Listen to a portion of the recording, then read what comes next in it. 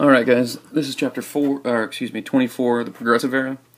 The first thing I would do is go to the website and look at the student notes that are going to be, I think, right here. Alright, when you look at those, make sure to notice that there's going to be videos that I put in the presentation that don't end up playing, so you need to play them from the notes. If I was you, I would open up two screens and take notes while you're listening to this and watching it. Okay, the progressive era, 1890 to 1917. A lot of this stuff comes out of a need for urban societies to deal with the new problems that they have of industrialization and urbanization and political bosses and all that sort of stuff. So even as it says right there, progressivism is an umbrella labeled for a wide range of economic, political, and social and moral reforms. These include efforts to outlaw the sale of alcohol, regulate child labor, sweatshops, scientifically manage natural resources, ensure pure and wholesome water, and milk Americanized immigrants or restrict immigration altogether, and bust or regulate trusts. All of that stuff is stuff we talked about in previous chapters. So what happens here is this is like a reaction to all of that other stuff. Alright? So you can see in the picture there, we got Teddy Roosevelt, we got kids working, and we have the stuff of the government there trying to change stuff with the Prohibition picture. Now, the elements of reform. Your textbook, there's a quote in there that says, the real heart of the movement declared one reformer was to use the government as an agency for human welfare. Now that's the idea here. It's not quite like liberalism like we think of today when we think of Democrats and stuff like that, but it's along those same lines. The government is going to take active steps to limit business or to make sure people are eating, safe meat or whatever. Okay, so an example your textbook gives is the outcry for public services, starting with cyclists and eventually people with motor cars. The need for good roads. And you can remember that from Devil in the White City, how it talked about how roads in the poor parts of town weren't very good. And so they get after making those roads to help everyone out. The antecedents of progressivism grew as a response to the problems of industrialization and urbanization, as we said. But most Americans weren't going to go as far as, say, socialism. And they didn't want to go as far as, say, laissez-faire economics, where there was just everything left alone. There was something in the middle, okay? And that was what the progressive era was really kind of all about. Now, the muckrakers and muckraking come out of a need to address these sort of difficult issues. It leads to a sort of investigative journalism, okay? Think 60 Minutes, 2020, that kind of stuff today. But these muckrakers were journalists that shined a light on monopolies and all those sorts of problems, okay? As it said in your book, they were useful to society, but if they went too far, they became counterproductive, and they just were kind of stirring up problems. There's a quote in there from Teddy Roosevelt talking about how they were good, but only to a point. All right? A good example of one of these muckrakers was Henry Demarest Lloyd, who was one of the first who wrote Wealth Against Commonwealth, and it was a critical examination of monopolies, and namely Standard Oil. Right? And you remember Standard Oil from when we talked about Rockefeller, how he sort of intimidated people into doing what he wanted, and then once he intimidated, he took over their businesses, limiting competition, meaning he could charge the prices, kind of like when we gave you that example in class. Other books went on to talk about other problems, and we'll talk about The Jungle here in a little bit by Upton Sinclair. Again, all of this stuff is, if we looked back at the last chapter with the ideas of realism, they were moving away from everything's going to be in rosy to looking at the more true picture of what we had going on.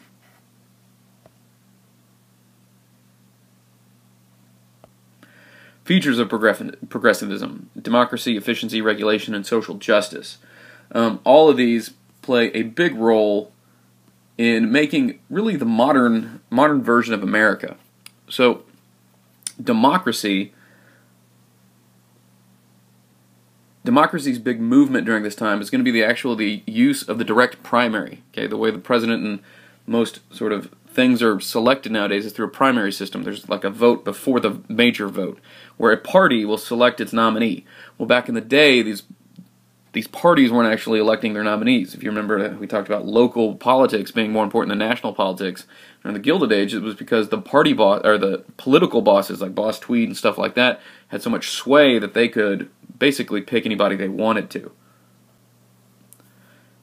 So these primaries were more of a grassroots, community-based type thing. So you could get the people you wanted elected to be in office. Okay, they started in South Carolina in 1896, and a few decades later, most of the states had them. Okay, they began to also use other things like the recall, voter registration bills, and all that sort of stuff. Recalls aren't really popular in Texas, but they are popular in other places.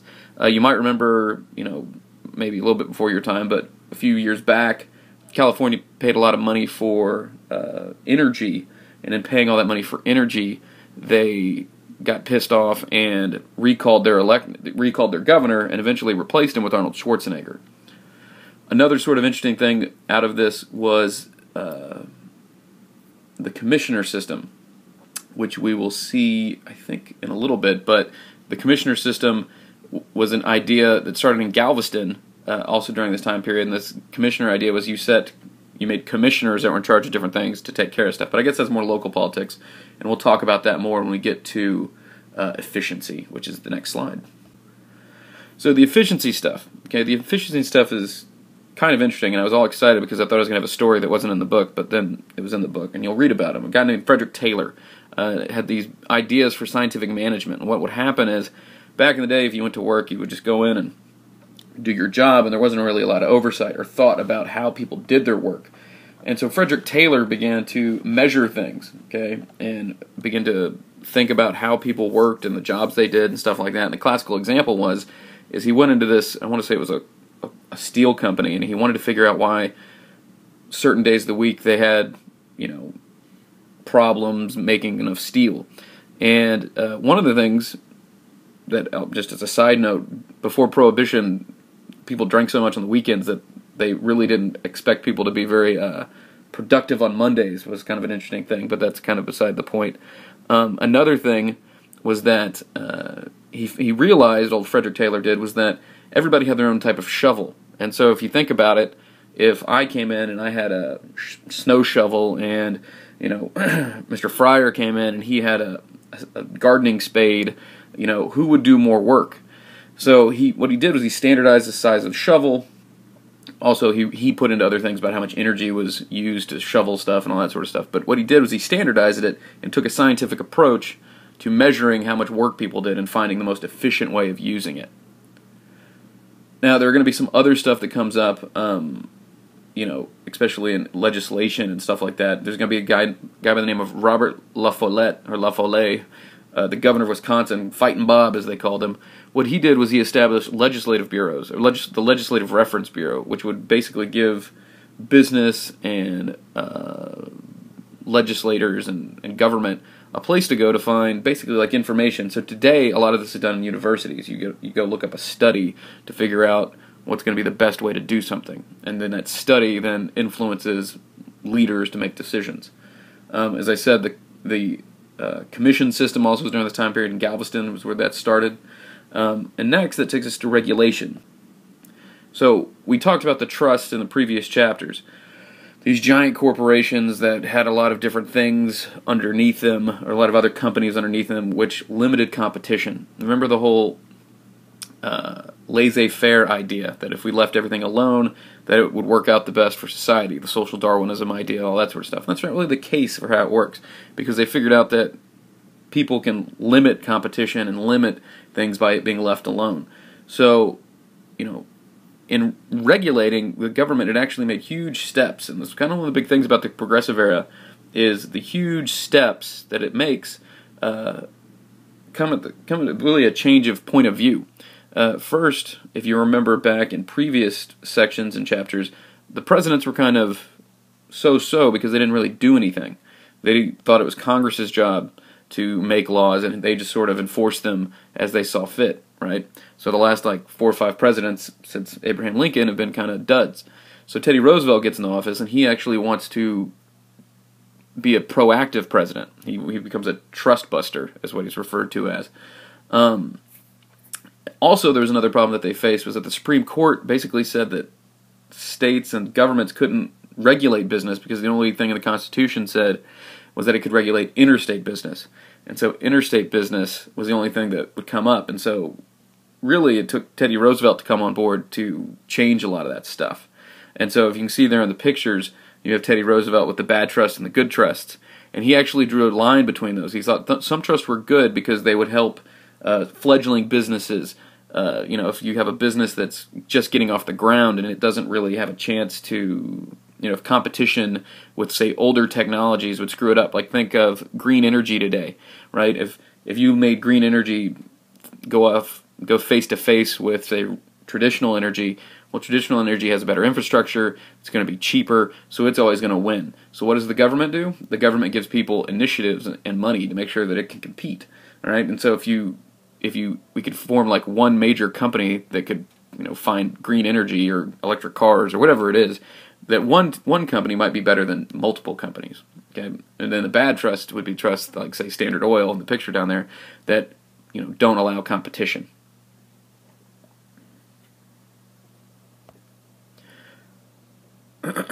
Next is going to be social justice. You can see there's a link here for a video from the History Channel. It's like 2 minutes long. I included it in the notes on the website. All right, so go take a look at that. It's not the best video in the world, but there will be a question or two from it, so you make sure you go look at it.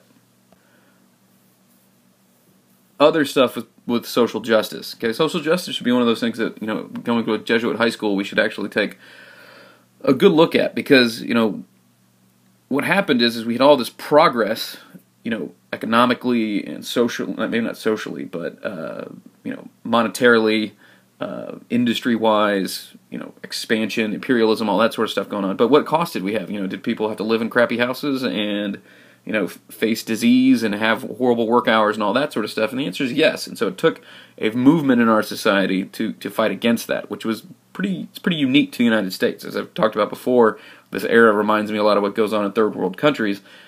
It's the progressive era that puts us on the road to what we are today. All right? So social justice comes along. Ideas of people and the government helping those less fortunate. It's the antithesis of social Darwinism. It begins to manifest itself in formation of charities.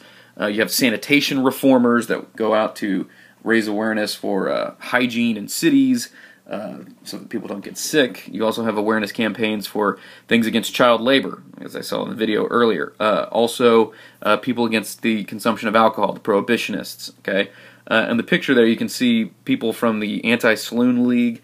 A lady by the name of, what's her name? Where did I write that down?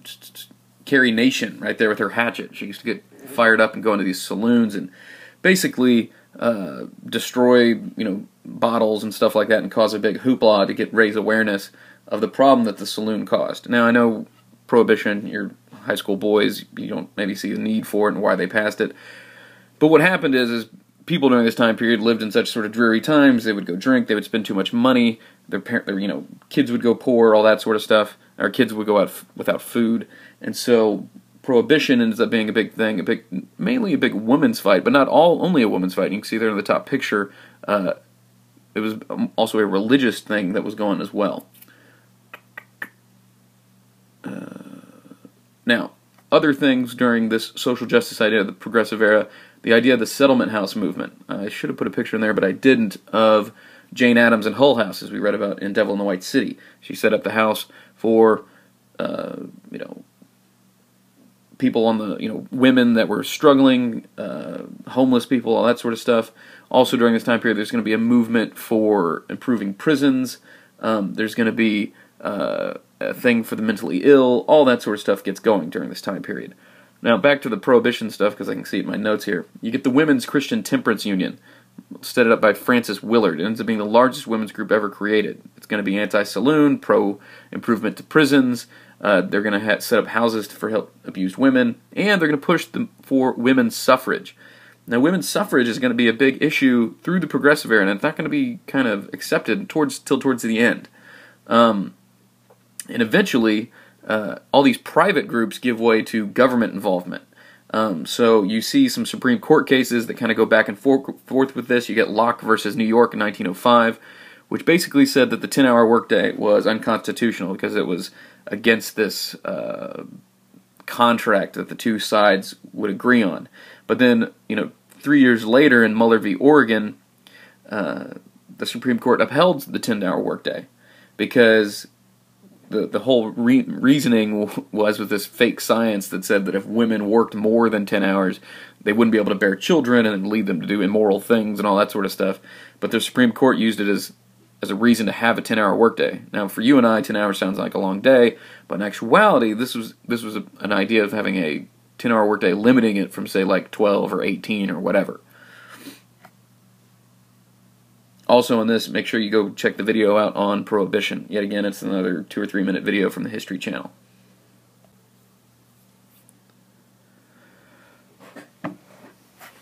Now, Roosevelt's progressivism. All right? Roosevelt wanted the expanded view of the presidency, as I was pointing out. He wanted to be proactive.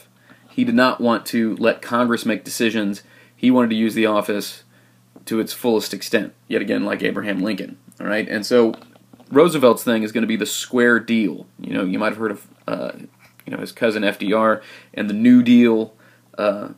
Roosevelt is going to have the square deal. All right, and the basic ideas of it, what they call the 3 C's: the conservation of natural resources, the control of corporations, and consumer protection. All of those things are clearly aimed at the middle class. And the progressive era is really a time when the middle class was kind of flexing its muscle, right, and moving society forward. The conservation of natural resources, meaning that, the businesses and corporations wouldn't be able to, cut down all the forests and all that sort of stuff. The control of corporations, meaning breaking up trust and regulating business. And then lastly, consumer protection, as we'll see things like the FDA, all that sort of stuff, to help protect people from bad business practices of selling like bad meat or stuff like that. So, FDR and his square deal, as I just mentioned. The first thing we get out of it is the Pure Food and Drug Act, which leads us to the FDA. Right? The FDA and all of that stuff was a big push coming out of Upton Sinclair's novel, The Jungle. All right? The Jungle is a story about, yet again, early 1900s, late 1800s Chicago, and this immigrant family who shows up and has to work these horrible, 16-hour days in a meatpacking plant, and how, there's kids getting limbs cut off and ground up, put into food, and it's just this very sad, horrible image of this business. And what it does is make sure that legislation like the Pure Food and Drug Act gets passed, which eventually leads to the FDA and the Meat Inspection Act, and is good for everybody. So, yet again, art affecting society. Sinclair's The Jungle, kind of like Beecher Stowe's Uncle Tom's Cabin, that kind of thing. Now, what else do we got here? So, yet again, our boy Teddy, he looked at trust as either good or bad, and so you'll notice the funky sugar-looking deal right here. What this leads to is some Supreme Court cases, namely ones that dealt with the Sherman Antitrust Act. The Sherman Antitrust Act, it doesn't say, but I'll read it to you, is an attempt to curb concentrations of economic power that significantly reduced competition between businesses. One of its 2 main provisions outlawed all trade combination or agreements that restricted trade between states or with foreign powers, namely trusts. The second outlawed any attempt to monopolize trade within the United States, also trusts. When the American Sugar Refining Company acquired almost all of the sugar-producing capacity in the U.S., the government sought to divest it of its monopoly. So what happens is the E.C. Knight Company buys up all of the sugar-producing plants, and so they owned like 99% of the plants that could produce sugar. And the Supreme Court actually ruled in favor of them when the government tried to break them up, because they ruled that the production of a commodity or a good wasn't quite the same as a business working across state lines, because that would have been an intrastate thing, like across a state, not across multiple states. So if you had the production of everything, that was fine. But if you owned the actual sale of everything, that wasn't fine. So as long as your sugar company produced it all, then sold it to somebody else who sold it, or retailed it, however you want to think about it, that was fine. Other trusts weren't so good. So like Standard Oil was a good example. Standard Oil gets broken up by the Elkins Act, which we'll see here in a minute or two. But it gets broken up into other companies. And there's a lot of things you can look up about trusts and how they're bad and all that sort of stuff. Eventually we'll talk about rebates for the railroad and how that gets thrown out as well. But that idea also, yet again, was a anti-competition thing they had going on that the government had to break up so that competition could occur, which is better for all of us. Yet again, the example I gave you guys in class, about producing Coca-Cola or whatever it was.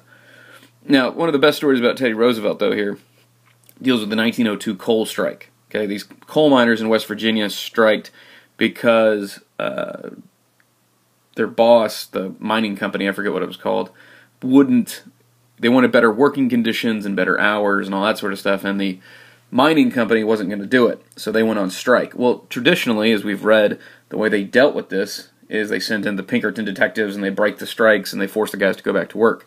That was how they used to deal with it.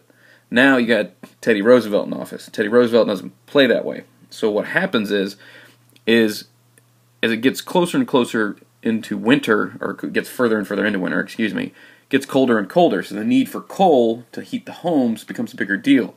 And Roosevelt realized that it would have been basically on his plate if the people started to die because of freezing and stuff like that. So what he does is he invites both of the groups to the White House, and he offers them an opportunity to kind of hash out their problems. The issue is that they don't hash it out.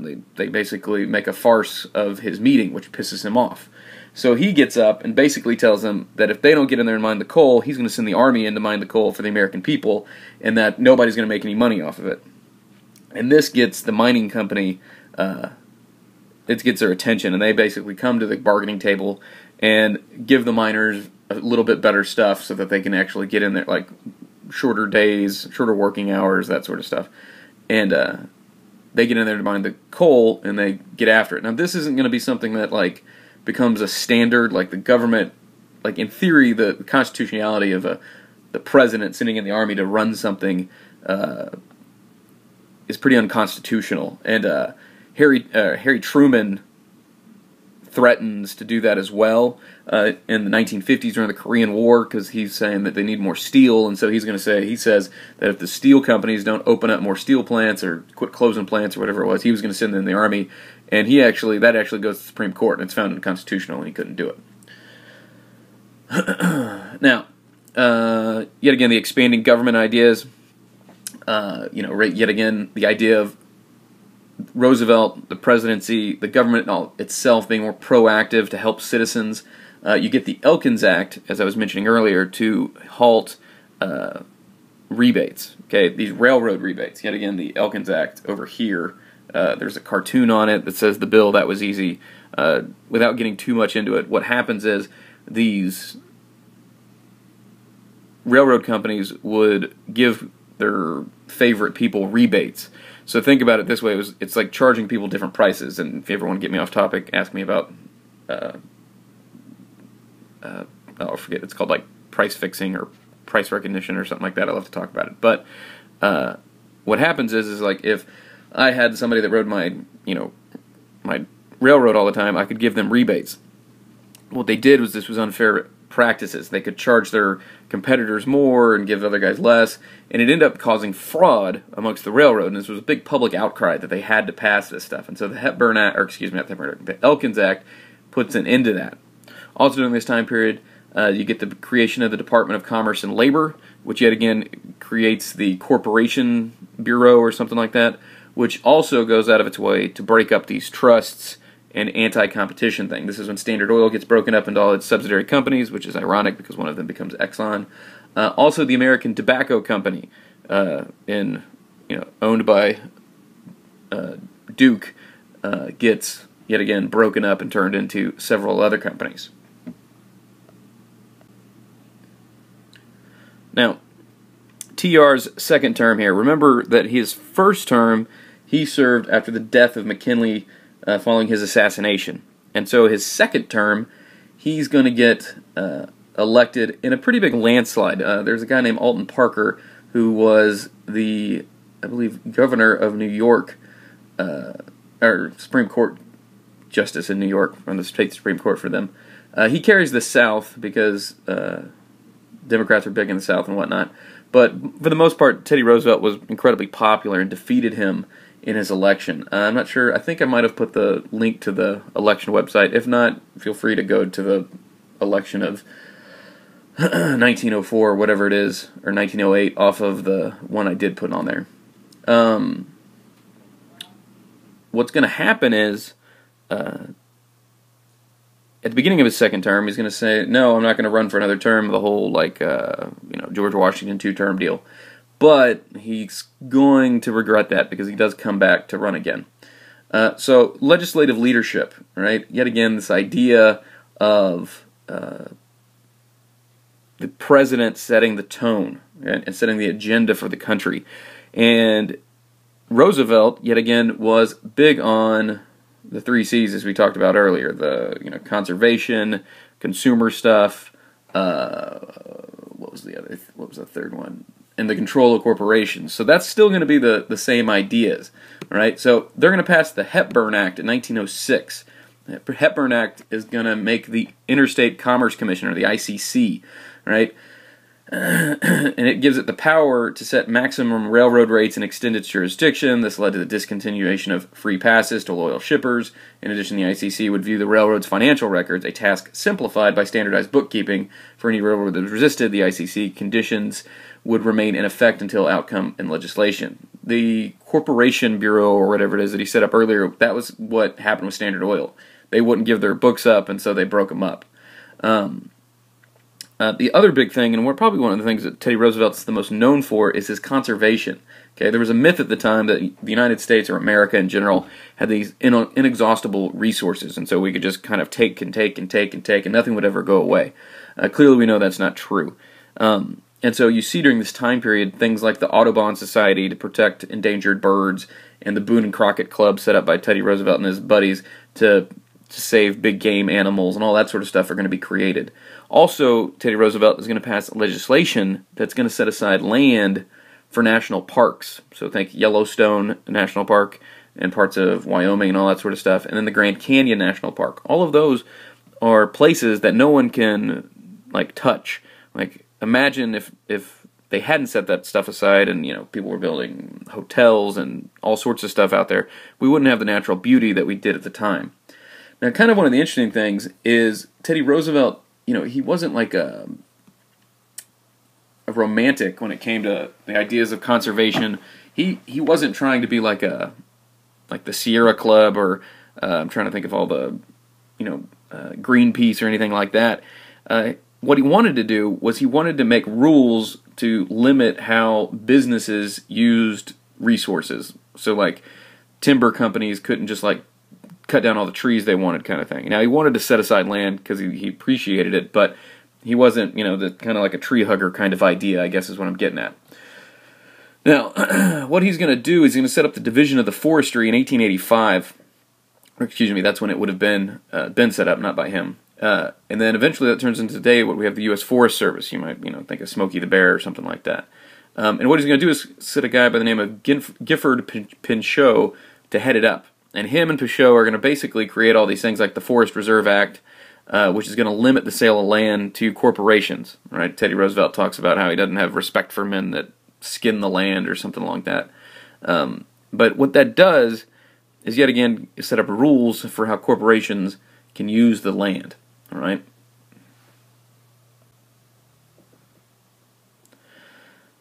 From Roosevelt to Taft. Okay, Roosevelt and Taft had distinctly different views. Okay, Roosevelt had that new progressive view that we talked about, that he was going to be proactive. He was going to make decisions and influence what society did.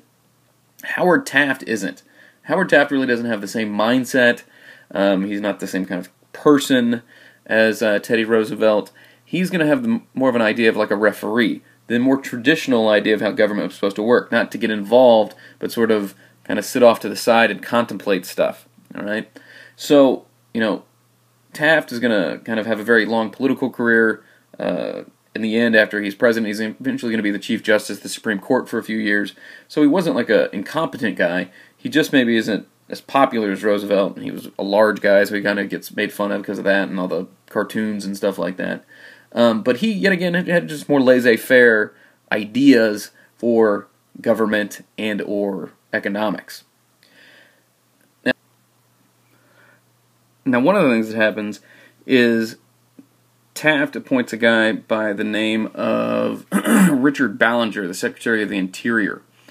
And Ballinger is going to sell land in Alaska that it's going to have coal in it to a group of men that then in turn sell it to a mining syndicate.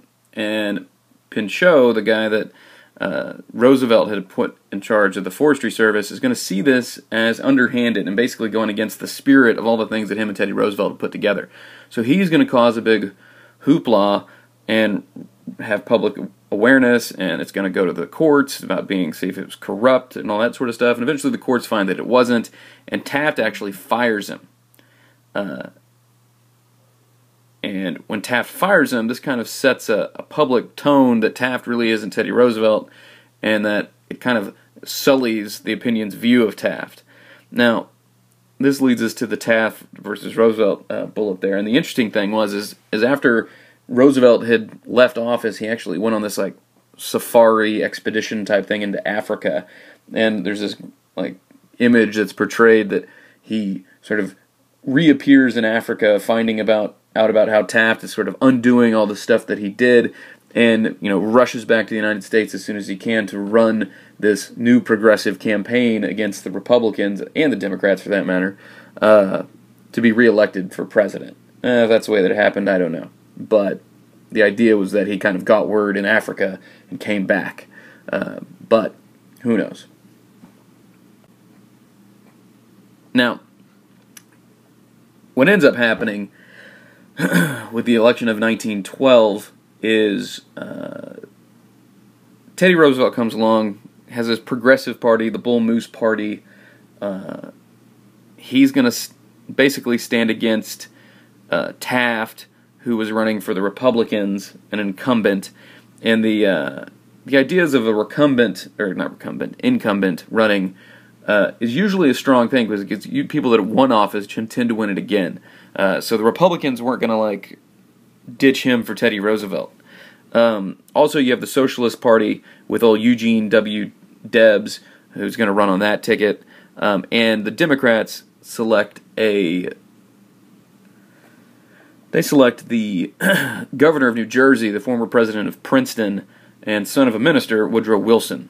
All right, Woodrow Wilson, sort of a stodgy kind of guy, very rigid, very strong sense of duty, and that was kind of what pushed him. All right, it also sort of alienates him with some people, and inside of his party, to get the nomination, he got endorsed by the guy that had run subsequent times, William Jennings Bryan, and that kind of made him the popular candidate for the Democrats. Now, when the election rolls around, you have Taft and Roosevelt and Wilson and Debs, and they're all kind of against each other, but what happens is Roosevelt and Taft kind of pull a Perot-Bush against Bill Clinton. And so Roosevelt takes just enough votes from Taft, or Taft takes just enough votes from Roosevelt to kind of cancel each other out. And so Wilson wins pretty easily the presidency. Now, Wilsonian reform here, he's going to have another tariff type thing where he's going to lower the duties on everything, but the government's going to make money anyway because the 16th Amendment was passed somewhere in there, which is going to be the first time income tax is going to start to be taken. Also, Woodrow Wilson is going to pass the Federal Reserve Act. You might remember the stuff in Devil in the White City where it's talking about these runs on banks and the sort of instability that the banking system was. So everyone had called for banking reform. It wasn't since Andrew Jackson in 1830 had he killed the Second National Bank that they had anything like this come up. And so the Federal Reserve Act of 1913 was going to set up 12 federal districts, and each one would have a federal bank that would be basically owned by its member banks. And then there would be a Federal Reserve Board that oversaw it. So, you might have heard of Ben Bernanke, the guy today that's the head of the Federal Reserve Board. He sets interest rates. And so the Federal Reserve, one, helps fight the runs on banks because they can then sort of move currency from the Federal Reserve to the banks that are being, withdrawn from heavily. Also, they can control the money supply more easier that way. They can fight inflation by changing interest rates and stimulate business by changing interest rates. So we'll get into that more down the road, but the whole housing issue that the United States had a few years ago, the Federal Reserve had its own little part to play in that by having really low interest rates. Now, also during this time period, you see more antitrust laws, setting up the Federal Trade Commission in 1914, or the Federal Trade Commission Act in 1914, setting up the FTC. Federal Trade Commission is yet again going to be another oversight commission for corporations, much like the bureau that Roosevelt had, but this one's going to have more strength. This is the commission today that things have to get vetted by if they're going to have mergers and stuff like that. So the recent merger of, U.S. Airlines and American Airlines would have had to gone through the Federal Trade Commission to make sure that it was legitimate. Woodrow Wilson's also going to have a different view on the ideas of social justice than, say, Teddy Roosevelt. What he's going to do is slightly different. He's going to... Oh, that's unfortunate. I was hoping it would let me get to the bottom part there. What it's going to do is he's going to see it more of a state issue and not a national issue. So he's not going to be pushing it as quite a bit. Now, the next bullet is progressivism for whites only. And I think maybe that's on the next slide, too. Let me see. Well, it's on the limits of progressivism. But what happened is the general feeling wasn't that, equality and all the sort of progressive stuff we were talking about extended to African Americans. What was going on was that, they were being disenfranchised in the South. There was xenophobia over immigrants, people coming into the United States that were different. We've kind of fought that battle in class before.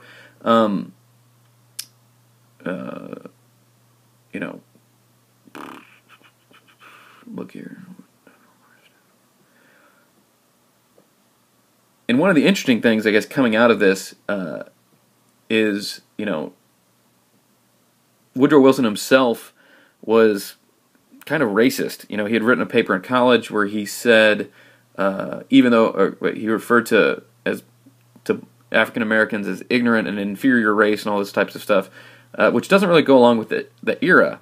But that was more of one of those common things going on, is that, racism was pretty prevalent in those places. Even though we had all that progress earlier, the whole separate but equal thing and the whole, basically the outlook at the time, kind of people didn't care about it. Now, moving forward, what's going to happen is that all that hope that the progressive era and the Gilded Age had for advancement is going to kind of be washed away and going to kind of be tempered with the encroaching World War I. I noticed on here I got the Federal Farm Loan Act. Quick thing about that, Federal Farm Loan Act is going to be one of those progressive things that Woodrow Wilson passes. It's going to lower prices for farmers, and so I guess that should have been on the earlier slide. Sorry about that. Now, make sure you still go back and you read the whole chapter. You still have a quiz, and there's a lot of sort of trivia and minutia in there that I didn't really talk about. So make sure you get that information, and I will see you guys in class.